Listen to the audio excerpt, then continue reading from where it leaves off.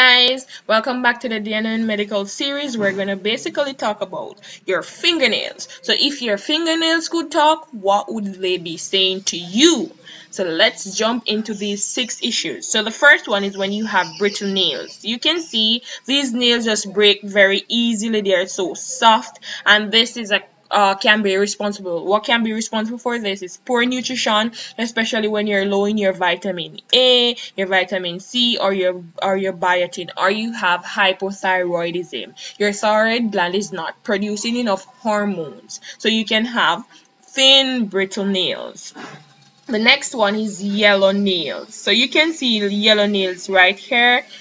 It can also suggest that you have diabetes, hypothyroidism again, psoriasis, which is basically a skin disorder or a skin disease that causes red, itchy, scaly patches, and it mostly common over your knees, your elbows, your trunk, and your scalp. So this can cause you to have yellow nails. And another thing to note is that yellow nails, like thick yellow nails, can indicate a nail fungus. And the next one is nail pits or depression. So there's this depression in your nails. So this can also be as a cause of psoriasis again, as you can see. And as I said, that's a skin disease, and it can also be as a cause of alopecia areata. So this is basically an autoimmune disease that usually results in unpredictable patchy hair loss. So your hair is falling out, you don't know why. This can cause nail pitting or nail depression.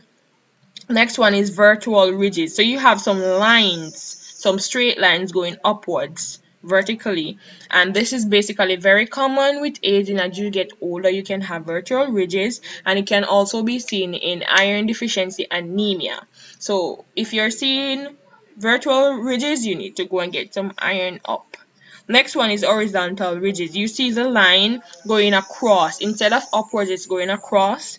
This is common in diabetes, kidney conditions, as well as zinc deficiency. So you see those lines going across? Go and get those zincs, go and get checked out for diabetes, go and check about your kidneys and so on. And the last one is the dark streaks or mark. So you see those dark lines in your fingernails. It can be from a broken blood vessel, like through trauma, something fell on your nail, stuff like that. Your nail got caught in something. It can have broken blood vessels and can cause that. It can also be a cause of psoriasis as well as endocarditis, which is a heart infection. So basically, when you see black streak, it's not from trauma, it's not from psoriasis, and it's just happened to be there. It can be a heart condition. So that's very important to note. And the last thing about the blacking of the nails is basically melanoma. This is basically a cancer of the skin. If you see a clean black streak in your nails and it's not the cause of any other causes, it can be melanoma. So that's all about your nails today, and I hope you listen to your nails when they're talking to you. And until next time, see you soon.